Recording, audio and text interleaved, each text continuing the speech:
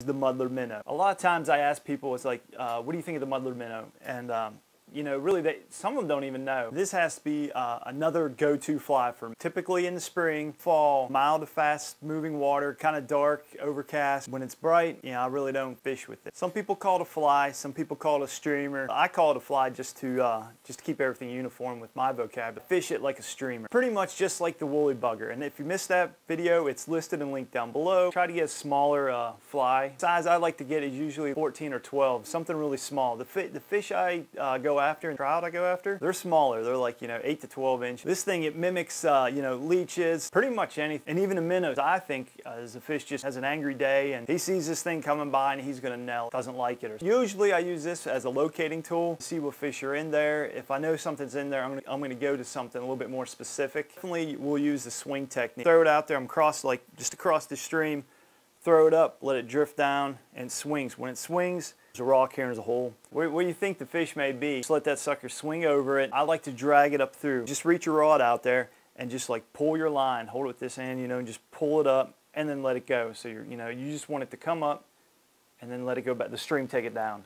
Like he's trying to fight the current. It's like a tease, you know, these trout see it, and when you let it go, he'll go down a little deeper, bring it up. Trout they just can't stand this thing in there. It's just like it's in their territory, they want it out and they're gonna kill it. Usually in the Muddler Minnow, you're not gonna have that beaded head. So what I'm gonna have to do is add some weight to it. Split shot here, it may cast a little better. Go 18 inches out here, put a split shot on. It's a little bit harder to cast. I'll use the roll cast. Streams I fish are, you know, pretty short, 10 yards wide. Sometimes they're a lot wider and you can really get some stretch onto. Don't put that split shot on. This Muddler Minnow, the way it's designed, it seems like it's just going to rise up to the top, almost at the very top. So going through some fast water, it could actually skim on top of the water. Some people use this as a cricket bait on some lakes or slow moving water. These things will actually float pretty much, so, or you can put some like your float paste and rip it across the water. So I tried that before, but I haven't had any luck.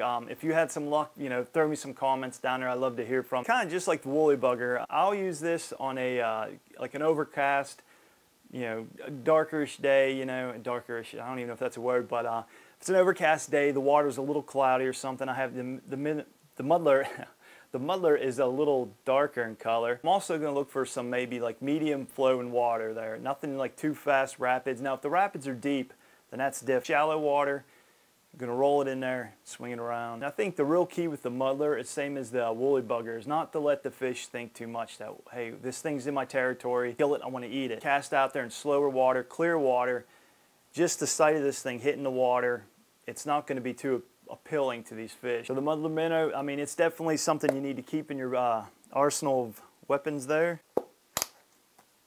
So to recap, the Muddler Minnow, you want to get between 14 and 12 light, so you're going to put a split shot on it, put 18 inches above the fly. If you like the muddler, like this video, share it. If you have some questions or comments, comment down below. Actually, I'd love to hear how you fish the muddler. Follow me on Instagram at Hicks Run. I'll be posting a lot more stuff, It'll actually be my photography. And again, you might see the Muddler Minnow on display. He's actually pretty much my go-to fly. I mean, he's right up there with the woolly bugger. If you don't have the Muddler Minnow, go to your local fly shop. I love to support them. Hopefully they heard of it. I guarantee you they have. If they have the right size or not. If I find like a size 14, man, I'll stock up on like 4 of them and I'll have some in the console of my truck.